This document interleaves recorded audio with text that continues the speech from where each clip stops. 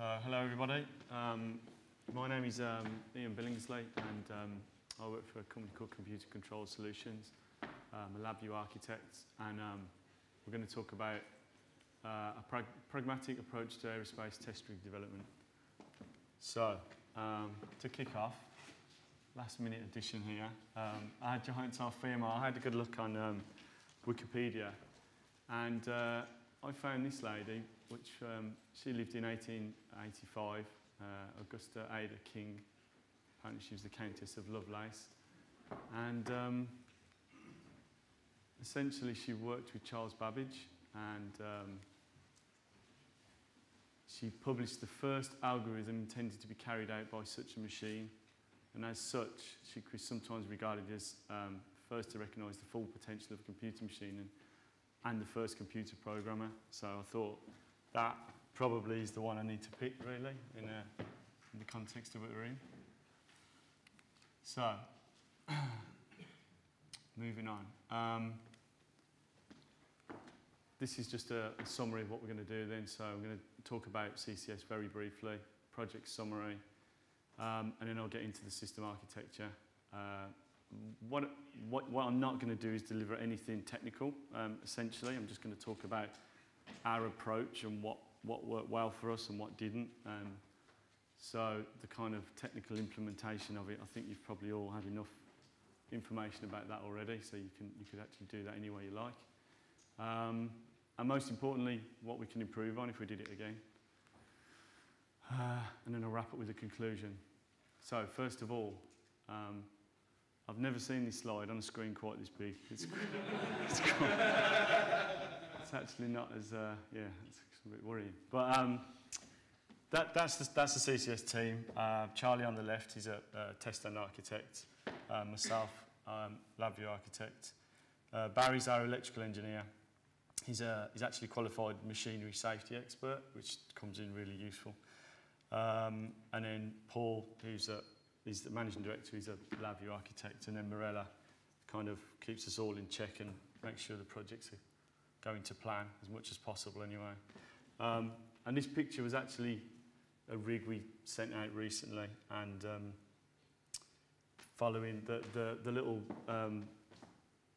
thing there basically is when, for our 25 years Alliance Partner Award, so kind of just to show that we've got a bit of pedigree in there. So moving on, the project itself, this may or may not be the test rig, but it's something very much like this. It's a multi-station flow bench test rig. Lots of you have probably seen something or developed something similar to this. So our part of this is we did the electronics and the control system. We didn't actually do the hardware, but we worked with a partner on this. It's got 4 test stations with exchangeable fixtures and fittings to allow the testing of 79 LRUs on a military aircraft. The HMI is on 2 monitors, as you can see on the arm there. It's got a keyboard and trackball, and these can be moved around to the 4 different stations as need be by the operator.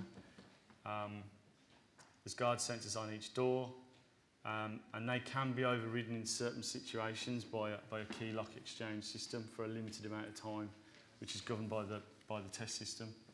There's emergency stop buttons around the rig, and these depower all the safety systems and allow the software to end gracefully. I'll go through this very quickly, but these are the kind of things we're talking about testing. There's a whole list of things there, and these are the kind of things they relate to: ailerons, brakes, tailplanes, all that lovely stuff. What I can tell you is an advanced jet trainer, basically. Yeah, so our test rig covers the testing of all the serviceable parts on this aircraft. So there's quite a sort of range of things it needs to cover. Oh, and the rudder as well, I forgot that. So, what I've tried to do here is say, we've broken it down into 4 layers of control.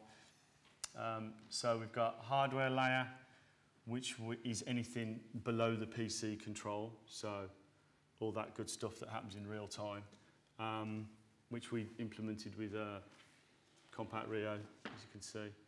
And then we've got a simulation which sits above that.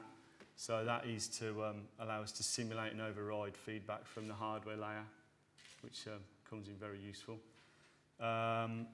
We've got a manual interface layer, which is effectively like a sandbox for the system. It allows us to kind of probe it and measure things in a non-automated way. So I'll go into a bit of detail on that shortly. And those two are in LabVIEW. And then the fourth layer is our automated test control, which we use TestStand for. So I'll dive in to a bit of detail. Effectively, we're going to talk about what each one is, why we did it, what worked well, and what we can improve on. So first of all, hardware layer. So that's a snapshot of one of the control panels, just to sort of give you a feel for what it is. We actually used a PILTS in our system to give us as a safety controller, and the main reason for that is that we can get our class 3 safety assurance from it very easily. I'll talk about that shortly. We've also got 2 times NI 9149 Ethernet compact Rio systems, and they are acquiring data. We've got, I'm trying to think, something like over 200 I/O on this test rig, so we had to have 2 of them running together. I'll talk about why we've got the PILTS. So the PILTS gives us our safety performance level assurance. And just talking about the PILTS a little bit more, we really like the fact that it's separate to the compact Rio, because we have the safety assurance guy deal with that side of things, and his focus is completely on safety. It's not about controlling and running the test rig. So by the time I come along writing some crazy code, I know that pretty much the rig's going to be safe before we start. That just works for us. People might have different opinions on that, but that's what we like. What does that do? Does that measure emergency stops and stop everything moving? Yes, it does. Yeah, it's kind of like the electrical safety system. So it's checking the guards if they're opened, or e-stops are pressed. It will deal with that in an electrical fashion, and it's all got redundancy built in.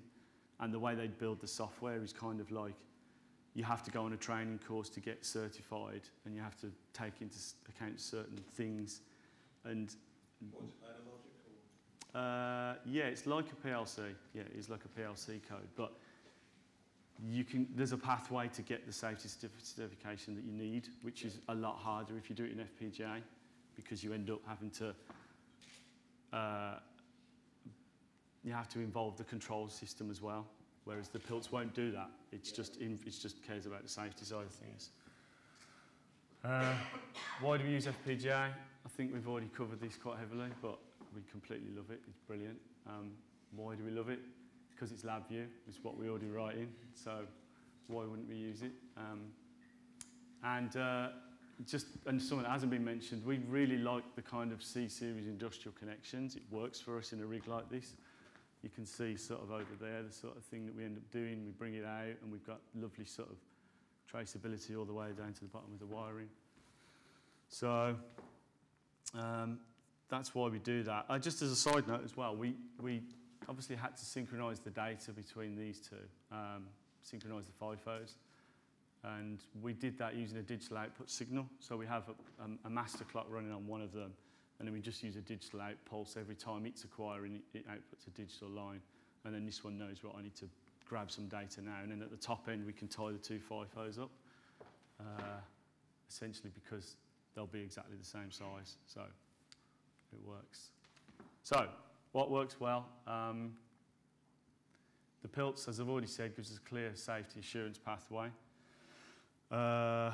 It's separate to the FPGA control algorithms, and that's a good thing. I like that. The FPGA, so there's always sort of late changes with a rig like this, and with the FPGA, you've got a chance of being able to reconfigure what you've done and make it work. So, you know, that worked really well for us in this case. In fact, it works in every case. Every job we do, it works really well. Where can we improve? So the PILTS we know when it's tripped, but if we were going to do this again, you can actually read what the detailed trip conditions are. And I think that would serve us well because there are so many reasons why this rig might stop. So we could definitely improve on that if we did this again. Obviously, we could use the C-Series functional safety module. But like I say, for the reasons I've already said, I'd want to see how that implements itself before I dived into it, I think. You've got some experience with those C-Series. Okay. Yeah, that's good, that's good. It's because it's all about the safety assurance. I'm not concerned about how they work, it's how easily we kind of get it signed off. That's the question for me, really. Yeah. Pass that along, please. Thank you. I'll just say that I've already got experience with Pilts and networking them with Modbus, and it works quite well. So if you want to, we've actually done it on another job since, but so we're too far down the road with this one to go back and put new things on now. I'm not putting a. No, I'm not doing that. It's just not happening. The one thing that I think has been touched on as well is FPGA code testing and simulation. It's always a bugbear. I'd like to do more, but I just don't think it's possible. And the main reason is because you're integrating with a lot of hardware at the low level, and you just haven't got that hardware available. So if you've got like digital encoders and things like that, you just can't test that code until you've got the sum of the kit together. But because it takes a time to recompile, it's definitely something we should think about doing more of earlier, if there's any way of doing it. If anyone's got any ideas. So that's the hardware layer. The second part then is the simulation layer. And so what is a simulation layer? Well, essentially, it's a layer that simulates the real feedback from the transducers.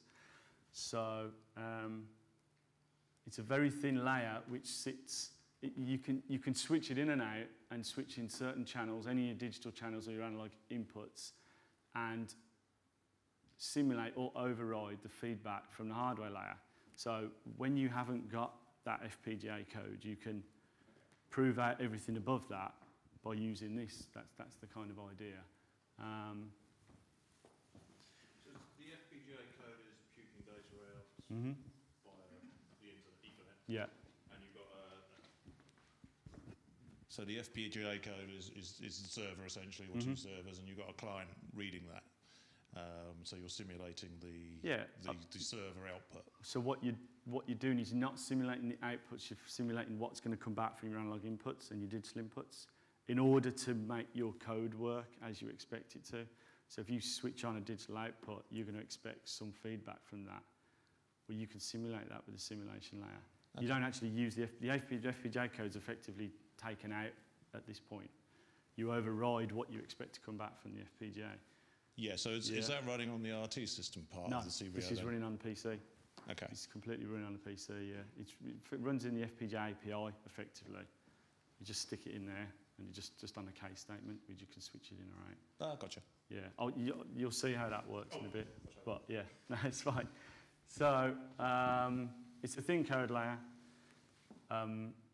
Each input value can be configured to override or configure to follow an output channel, which is quite useful because sometimes you want to say, well, you know, I've just set this set point of this thing and I expect this feedback channel to tell me that set point, the feedback's reading the same. And for the purpose of proving your code out, that's pretty useful because you might have other stuff that's making sure that's happening and then stopping the test if that doesn't happen, for example. The scope of it is all the analog inputs and all the digital inputs of the test rig. So it's not actually doing the outputs because there's no point because there's nothing listening at the end of the outputs anyway. That's the idea. We built in a library of configurations for this as well because our rig was, some of these were quite tasty in terms of the number of things we had to set up. And we had like lots of LRUs to test. It was pretty useful just to be able to say, well, just recall this unit's set up and away you go. So yeah, saving profiles, that's useful. Right, so what is it? Here we go. So what I've tried to show here is basically it's our FPGA API. I'm putting code in here, but just to sort of say, effectively we've got our hardware layer. This is where you talk to the FPGA. And you can just switch it in and out. The real one is much more complicated than this, I can appreciate. Otherwise I'll probably be out of a job because someone else would do it. But essentially you just switch it in or out as you need it. On top of that, the data that's coming from there can then be overridden by our simulation layer, which is literally just, if the setting is set to override it, it takes the value from the front panel and writes over what was coming back from the hardware, and then pushes that out to the data. I mean, we take a copy of it as well, so that if you are in really complete simulation mode, you know what the last setting was from the simulation interface. But I think the point I'm trying to make is that it's very simple, and that I like simple stuff because it tends to work well. So it sits inside the FPGA layer, can act in conjunction with the real hardware to inject faults as well, which I didn't mention. It can inject faults, which is useful. It's a passive front panel because this is running continuously. Obviously, this is kind of the data's going through here, so there's a few sort of tricks you have to think about in terms of loading up configurations and whatever, because you don't want to hang the process at all. But nothing particularly special. It can contain specific algorithms to handle more complex simulation requirements. So essentially what you can do here is you could say, well, you know what, I don't want to just take a copy of what this output setting is and make it the feedback. I want to do something with that before it comes back in. So it might be that the pressure is meant to be half what the output is, or a quarter, or some kind of calculation based on that. So that can contain specific algorithms to handle more complex simulation requirements. So that was a very useful piece of kit for us. Why did we do it? Okay. Effectively, we're just more testing. So we've done our base testing, but at some point we want to test more of the code. So we want to test as much as possible. The only thing I can't test is the FPGA for the reasons I've said. So I'm trying to say, right, let's get all that stuff that we think is going to work, get it running, and test it. And we can use this to do that, which I'll show you how it works in conjunction with some of the other parts in a bit. So we're validating the software down to the hardware layer. We're testing every part of the code, but excluding the FPGA. And it's something we use mainly before the hardware is built. So it comes in very useful just to test things out early on. API integration testing, automation, layer testing. So this is just the covering in lieu of having access to the test rig and the LRU. So I'll show you how that works in a bit in more detail, but that's essentially what a simulation layer is. So what works well, it's really important for just getting some faith that your code's going to work at an early point, and all these things are going to work together. So you can actually use it to log simulated data as well and see it on a graph and say, well, this is what the thing's going to look like when we run the test. Customers like it because they can see something that represents what they're going to see at the end of the process, and it facilitates validation of the manual interface layer and the automation layer. So I'll go into that in a bit of detail, but effectively it's going to help with the other layers higher up because you can use this to prove that they work. Where can we improve? So we could build more intelligent simulation algorithms. It's not so important with this project, but other projects we've used this on, you need something more advanced than that. It's no good just saying, well, we're asking for that, and so the feedback was that. There's some other things that go on, but you end up kind of building a model of the thing you're testing in the end if you're not careful, so you have to kind of find the right balance for that. Improved range of analog input simulation data. So again, that's along the same theme, you know, waveforms, lookups, based on output values. There's no reason why you can't say, well, if we switch this thing on and set that set point, we expect this waveform back, which is something preloaded on a TDMS or something like that. So, so moving up the tree then, the manual interface layer.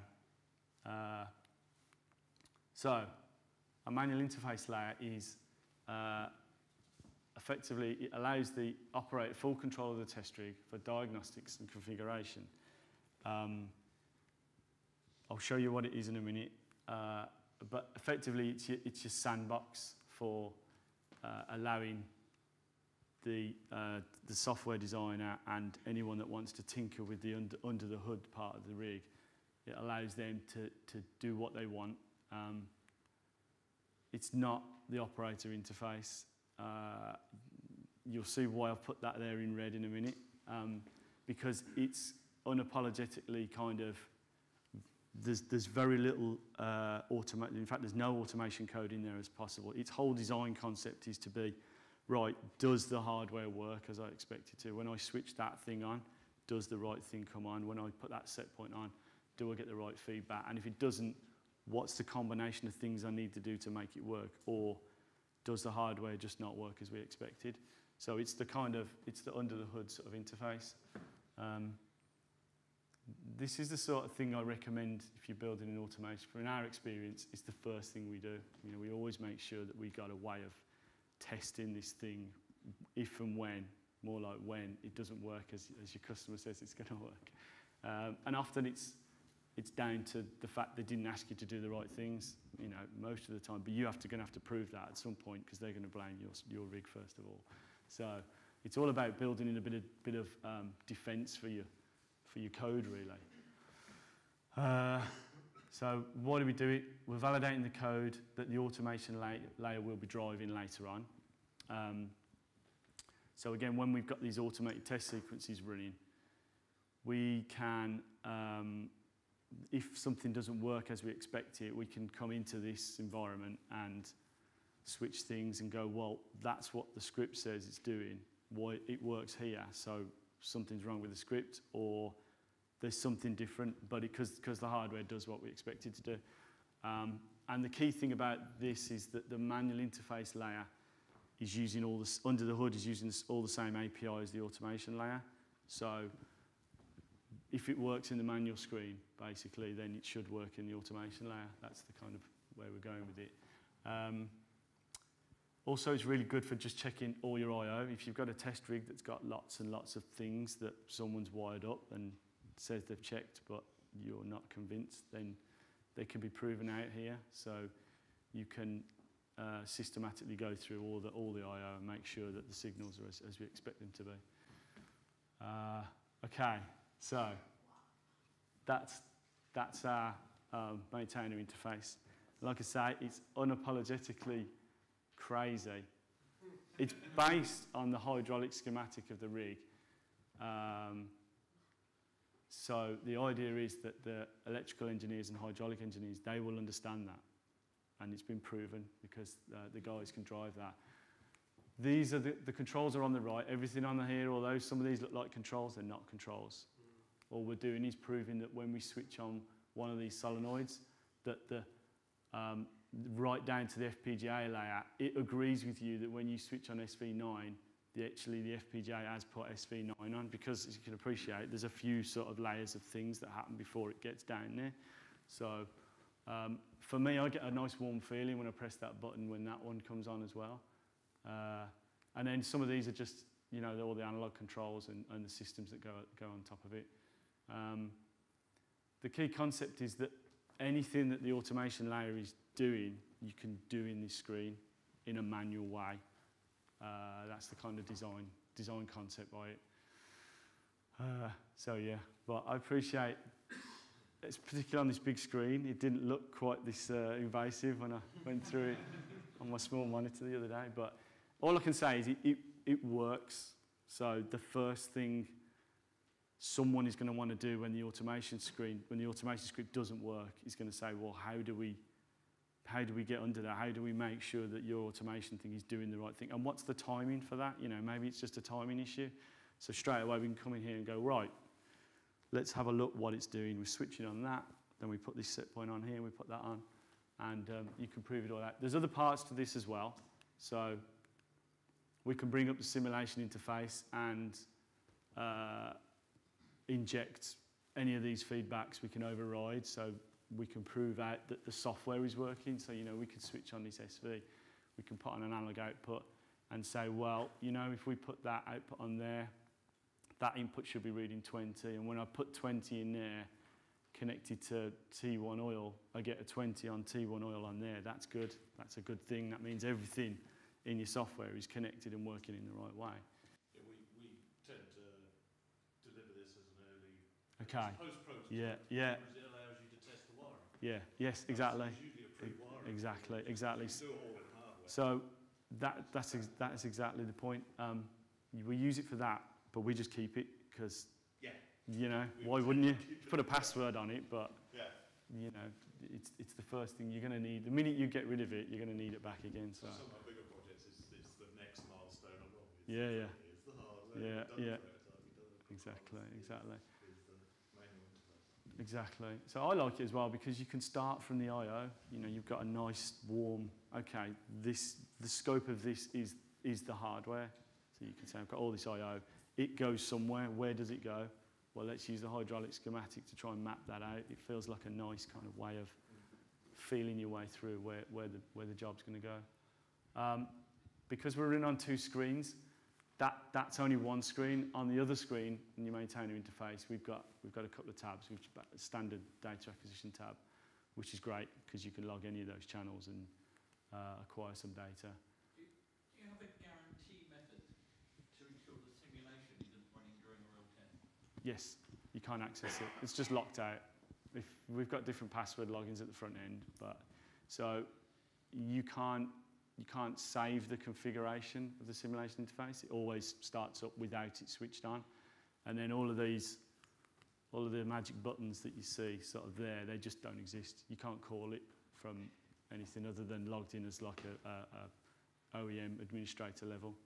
So it's kind of that. You're right. It's a very good question. Well, yeah, I've seen a weekend's production where the person who left the test set on Friday night had left the simulation. The standard deviation, the average was 100% pass. Yeah, exactly. So the other thing we did, we've got a big yellow flag that says the simulation interface is running in some way when you're running the actual test itself, which is kind of, there are some simple things you can do. You're right, a big sore thumb generally helps with that. So the other tabs, the other screen then is running on 2 tabs.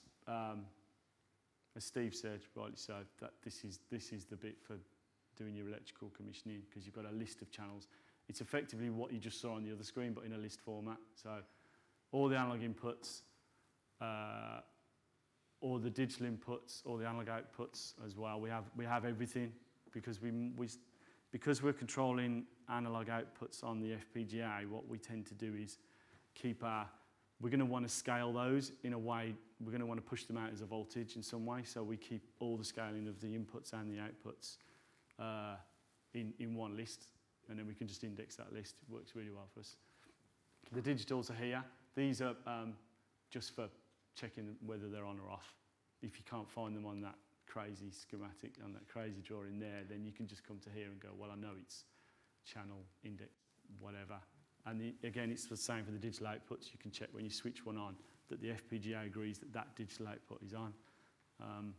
It might be something as simple as the E-stop stripped, and so the FPGA hasn't put that digital output on, but you get a warm feeling when you see a light come on when you switch something on and off.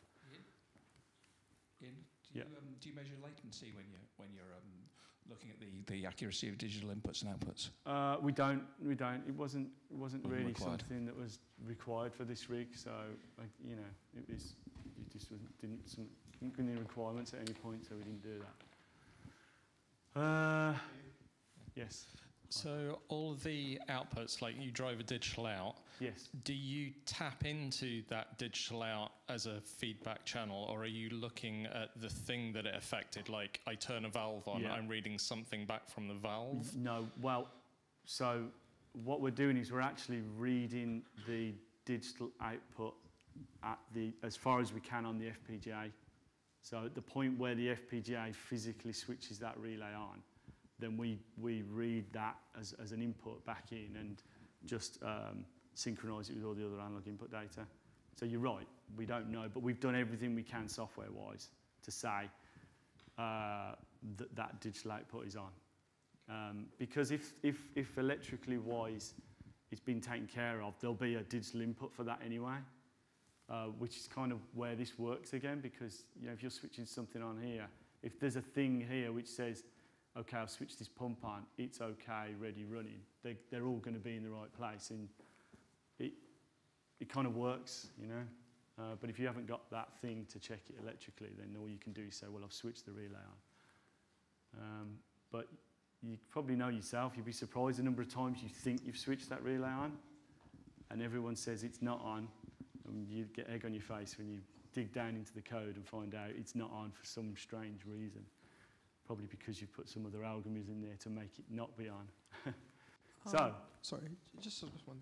Did you manage to get much code reuse from the maintainer interface with the actual automation side of things as well? Yes, completely. That's one of the main kind of design ideas as well. That all so I haven't shown you any code, but all of this stuff here, these are effectively the inputs to the automation layer. The WIS are abstracted out and they're taken. It uses the same API plugin calls, and that's really important because when we replicate the automated test here, we want to make sure that if it works here, it should be working in the automated test sequence. Yeah, it's pointless if you've got different code because you've got two sets of code. Sorry, did you know at the beginning of the project how many LRUs you're going to be testing?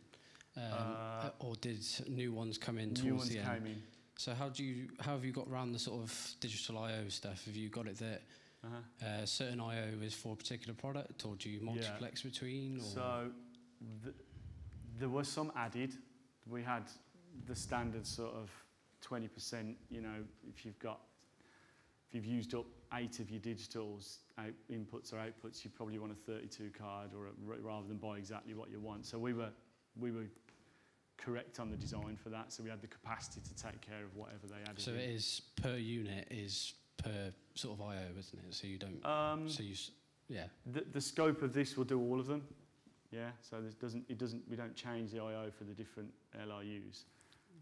The other thing we were careful to do is that in some of these clusters, when I started mapping it out, I just put all of the digital inputs in there, even the ones that weren't being used. And then right at the end of the project, the ones that weren't being used, I just hid those. But I kept everything in the right order. So if there were 32 digital inputs, I put 32, and then the next 32, I didn't truncate that list by the ones they were using, because they're always going to add some more in. But you're right. My kind of argument with that is that if the rig is capable of doing it, you should be able to cater for it in your software. But if someone comes along and says, well, we need another 50 digital inputs, that's going to break a lot of things on your hardware design anyway. So it needs a. Was there a lot of commonality between different LRUs, or are they all very different? So it's a good question. They're all pretty similar, but they're all written in a different way by a different person. And the kind of nature of the beast of this kind of test rig, you have to do the test to the letter of how the test requirements are written. So a lot of it will be things like, literally things like switch on the solenoid and then put a pressure on, and then ramp it in a certain way. And another guy will have written a test for a very similar unit, but it'll be slightly different. He'll do it the opposite way around, and it may be relevant. It probably isn't relevant, so you could use common sequence code to do that, but you have to do it in the way it's specified in the test sequence. This is a rig for a particular aircraft program, isn't it? Yes, that's right. So, you're not going to get much change. No, zero. Specifically from one piece of hardware. The guys that wrote, the guys that did the original test are probably no longer with us. Yeah. So again, that's the kind of idea of building things like that, and because we they're going to want to change how they want to do the tests as they come to the point where they put the units on. Things are going to change. So we had to work with them on that. How are we doing for time? Is that me? Was that reset? I didn't even see that countdown. Okay. Do you want me to... Am I all right for another 5 minutes, or was it a 30-minute window? It was a 30-minute slot and only 30 minutes up. Okay. Right, I'll run through this quick then, sorry. It's Steve's fault, he kept asking me questions. So, the last one then, so the automation layer. All the good things that you'd expect from test stand. I don't need to go into the details of these. Why did we use it? Because we're abstracting the business logic from the test side of things. They're all the things you can see at any NI sort of advertised test stand presentation. But that's why we went for it. It works. Big thing, the sequence analyzer. You can validate your automated test sequences. That helps a lot. Audit reports. We call it, so the standard report you get from test stand. It's really useful to make sure that your test has done what you said, what you thought it was doing. So we use that a lot. The test interface then. So this is very different to the manual interface, but let's sort of give you a quick feel for how it lives. We've got our test sequence calling into a test interface with a sub panel, which is the plugin. So each step here effectively calls another VI, which is a plugin VI. And the important thing there is that we wanted a single user interface for the operator. We didn't want the operator to see things popping up and things like that. So it was really important we got that. The kind of technical implementation of that is not straightforward because of different contexts and whatever that test stand likes to use.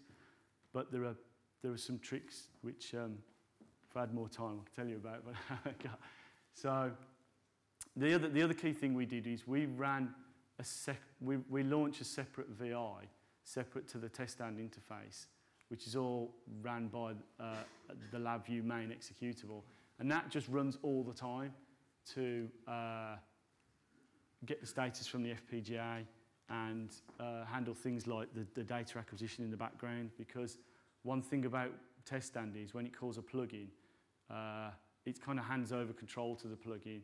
So you have to have things running in the background all the time if you've got a test rig, basically. So that was another problem area that we had, which we think we found some neat kind of tricks to sort that out. But that's essentially what the operator sees when they're running a test. This bit changes all the time. These bits, they get different images, different sets of instructions, but this stays the same. So the housekeeper then, so the top part of the code, we've got like I say, background monitoring process that changes the images based on what it needs.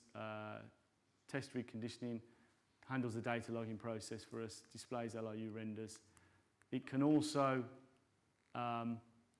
show you, it can pull back that maintainer interface. It's not actually pulling back that code, it's just a strict type def basically, but showing exactly the same information. This is only available for the maintainer, but it gives him some comfort that actually, I just ran that test in the maintainer interface, now I'm running it in the script. Is it switching the same things? Are the bits I'm interested in showing the same information? We've got an advanced debugging tab, which is as messy as heck, but it's basically, that's just for me to kind of create profiles, and while the automated test sequence is running, we can inject in some TDMS data that, because this solenoid should have switched like this according to what the customer's saying. All sorts of things like that. We also do a lot of post-processing of the data, so when we acquire it, to validate how long this solenoid will take to switch, or this, that and the other. Obviously, before you've got the hardware, you need to be able to simulate that, so we can use this screen to do that, and then change where the triggers are and measured points and all this, that and the other on that data we've just acquired. So you can use this with the live system as well to say, well, you know what, we thought it was going to come up to this pressure, it only got up to that pressure, but if we'd have triggered at that pressure it did come at, the sequence would have worked perfectly. So again, it's another way of showing you, the customer that, look, your hardware is not working as you thought it was. What worked well? Time saved not rebuilding the test executive. The test sequence was developed in parallel with the main system development. That's a really good reason for not reinventing your test executive, because you can actually say it's forced abstraction. You know, there is no way the test stand guy is ever going to be writing LabVIEW code, and that can be a really good thing. The customer buy-in easy because it's a customer off-the-shelf system. Customers like that. That reduces their risk in you. So that was very easy for them to buy into that. Simulation audit reports to prove test coverage. So early on, with the use of the simulation interface and the fact we'd written a lot of the sequences, we could prove to the customer with a test stand report that the test would do what we said it was going to do when we've got the hardware. So that was really important to them. Onboard the customer to customise the test after delivery.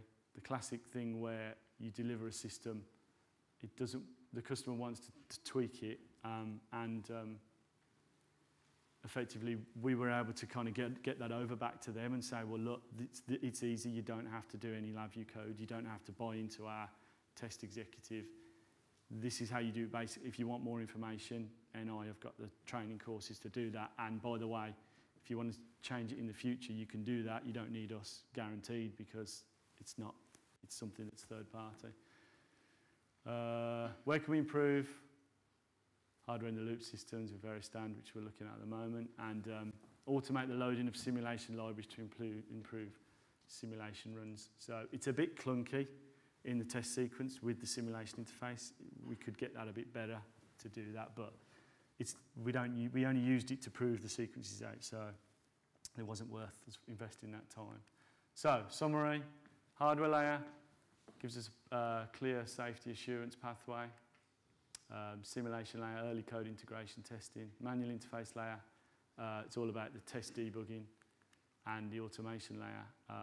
The big thing about it was that we could get out of that project because the customer took ownership of the final changes, and everyone was happy because they didn't want to pay us to be there longer than we wanted to be there, and we really didn't want to be standing there tweaking parameters on a test sequence for the next 6 months.